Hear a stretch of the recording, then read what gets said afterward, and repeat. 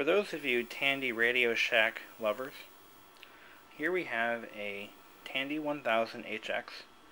It's an 8086 processor with 256 kilobytes of memory, a 3.5-inch 720K floppy drive, which makes it one of the latest models, one of the last of these to be built. A color monitor. This is a CGA monitor. You can't really see in this particular camera, but the text is purple. That's due to a cable that's been defective since day one, and we never actually got it fixed. But that's about to change.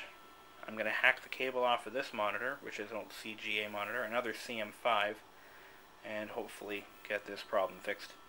The cable is the issue, of course. We also have all of the original software. Of course, none of it works. We have the diskette drive protection blank for transportation, and the original sales receipt with attached 1-year extended warranty. My father purchased this machine when I was just 5 years old. He bought it 3/20 of 90 at 3:02 p.m. He must have left work early because, if I'm not mistaken, he worked until 5 back then. But anyway, it came from the Radio Shack located in the Nashua Mall, which has been demolished and rebuilt elsewhere on the site since then. And this is what he bought. The CM5 color monitor for $299.95. A Tandy 1000 HX for $299. The monitor cost more than the PC. Copy of Speller B, which was educational spelling and writing software for me, for $34.95. 3.5-inch diskettes, a package of 3 for $6.79. A 6-outlet surge protector for $29.96. He also bought the extended 1-year warranty for $22.50. And actually he bought 2 of them, one for the monitor, one for the PC. And the PC was $29.25. He paid for it with a credit card.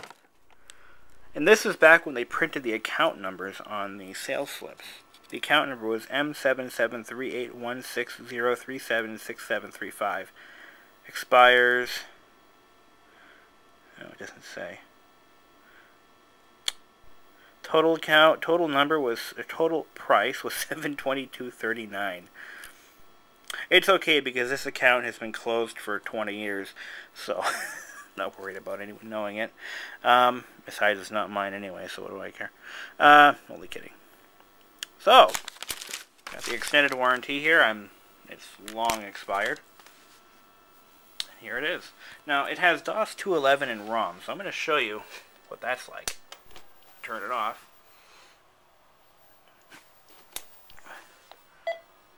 Instantly boots. This is the fastest piece of equipment I own as far as startup time. It's faster than my goddamn calculator. This thing is quick. Just don't do anything else with it and you're okay. That was a joke. So, let's see what it does. Now, as I said, none of this software works except for one exception. Actually, 1.5. The original DeskMate disk, I can see the directory, but I can't launch anything. Nothing will start up. It gives me disk errors. And that's the closest thing to functional I could find here. And the reason is because all this software was sitting in my parents' damp basement for about 3 years. So, as we all know, magnetic media dies when it gets moist. And that is a sad, sad truth. Because if you look on that bookshelf, there's a whole bin of floppy disks. 75% of what was originally in there also went bad. And some of my CDs started to decompose. That's right, they're not waterproof. But this computer didn't see any damage at all. Imagine that. So here we go. I'm going to launch one of my favorite games from when I was 5. It just seems weird saying that, but it's true. called Niet, which is a Tetris clone. This disc was given to my parents by one of their friends who actually owned a computer back then. In the late 1980s, early 90s, it wasn't common to see a computer in every household like you would today. We were actually the first people in our entire street to have a computer, even though it wasn't very functional even then. It was obsolete when we bought it, besides the point.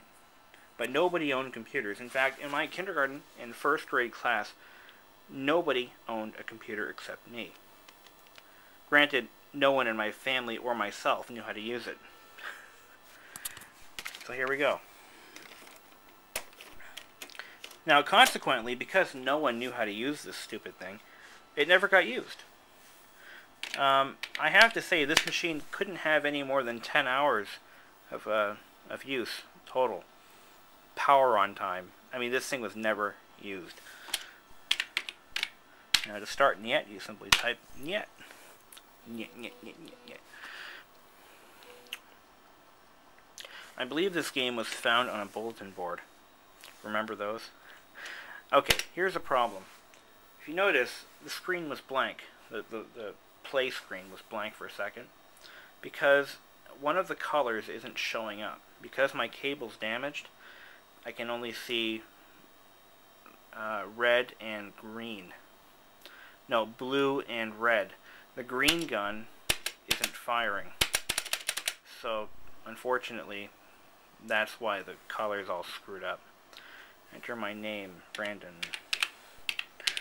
Now, the sad part is, because we used this software 20 years ago, it had a lot of our names and friends and stuff in the high scores list. Namely, Wheel of Fortune and Jeopardy. Some of the people that were in the high scores list on this disc are no longer alive. It's kind of sad. But also, the Deskmate disc had a drawing that I made the day after we picked this computer up from Radio Shack, and it had been there ever since because we didn't know how to delete it. Mind, I didn't learn DOS until I was about 12 years old, when I actually started getting an interest in computers. And so this computer sat for almost 6 years before it actually got any use. And I only used it briefly, maybe for a couple of months, and then it went back into the closet. So, in fact, that's where it's been here since I moved in. So, really, I guess the only other thing I have to say is, well, maybe I'll show you the machine close up. I'll just go ahead and unplug this monitor. Now, we never bought a printer for it. We never bought any software other than what you see in this pile.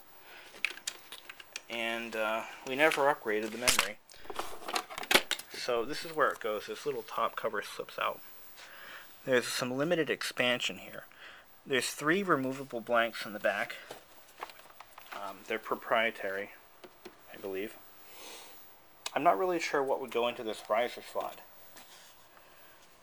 They never made a hard disk version of this machine, so there was no Tandy 1000 HD or anything like that. It does have a composite video output jack, a proprietary Tandy external drive and printer. I have the cable for this. I found one just recently.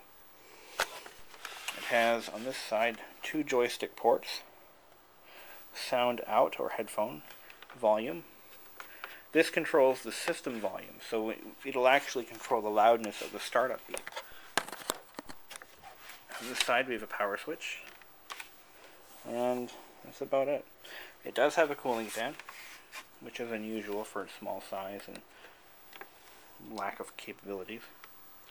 And that's really it. It has a proprietary keyboard layout that you won't see anywhere else, and a 720K double-sided floppy drive. But whether this machine works or not, I will always keep it as it was my first computer, and I can never replace it. Not that that matters, but I'd like it to go to my great-great-great-great-grandkids. Only kidding. But I've had this this is the longest I've ever owned any single object. for the most part. Yeah, I'd have to say this is the the only thing I have that I've had for this long. I guess that doesn't make any sense, but you get the idea. And this monitor, again, I picked it from the trash just a couple months ago, and it shows some unusual video problems, which I'm going to probably be able to rescue this one by taking the cable off. Until then, if I fix the problem, I'll do another video. Sound good to me? Sound good to you? Alright, until then.